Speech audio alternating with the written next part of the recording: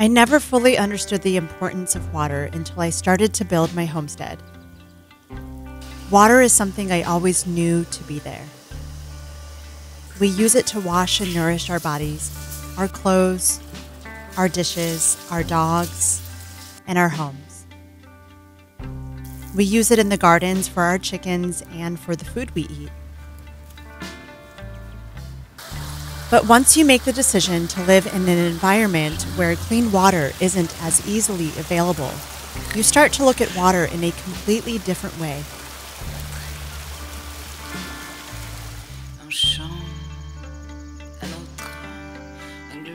When we chose this property to build our homestead, we knew that the way we acquired water was going to be very different than anything we had ever been used to in the past.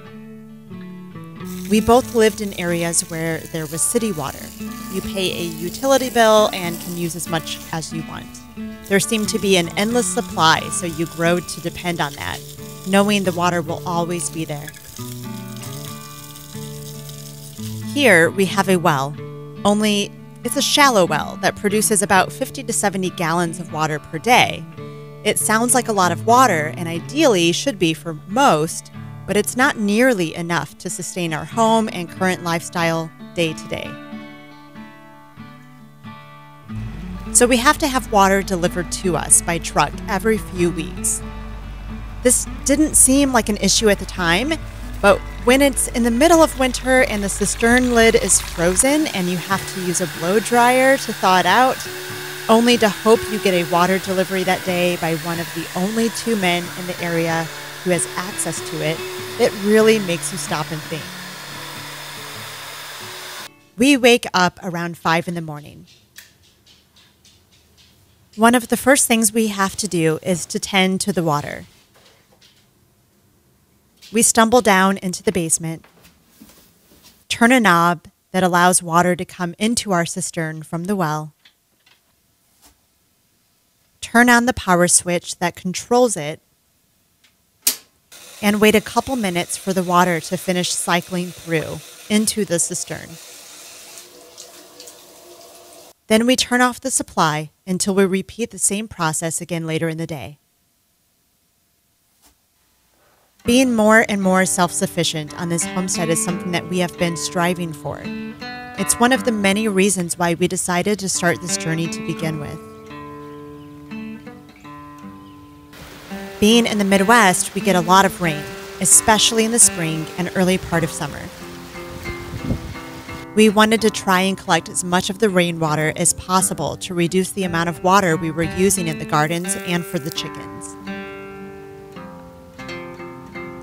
But then we started thinking about how amazing it would be to have rainwater go directly into our cistern after running it through a pre-filter to then be filtered again by our whole house water filter system so that we could use it instead of relying on the water deliveries.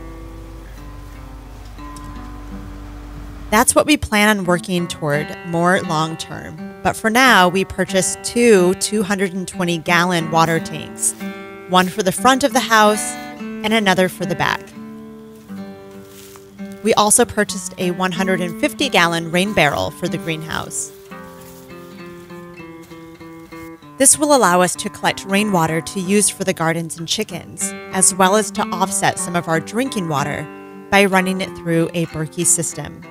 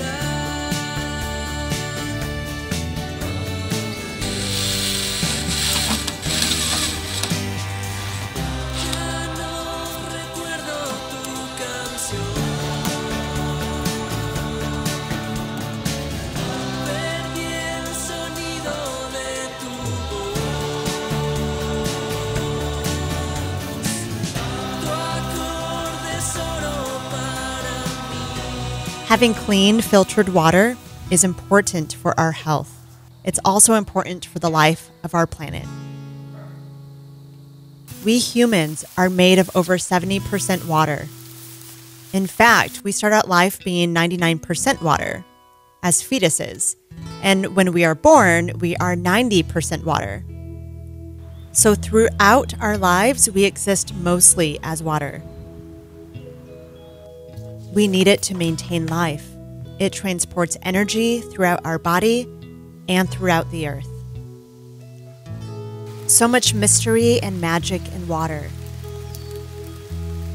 Sadly, there are a number of contaminants such as herbicides, pesticides, pollution, heavy metals, arsenic, pharmaceuticals, and fluoride that can cause harm to our bodies.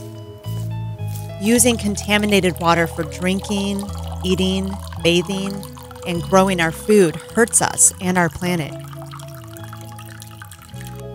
Everything is beginning to take shape here on the homestead. We've been busy building out the garden beds, adding more fencing to our garden to help keep critters out, and making this land functional yet playful and beautiful. There's still so much work to do, especially over the next couple weeks before I begin transplanting many of these seed starts into the ground and begin direct sowing.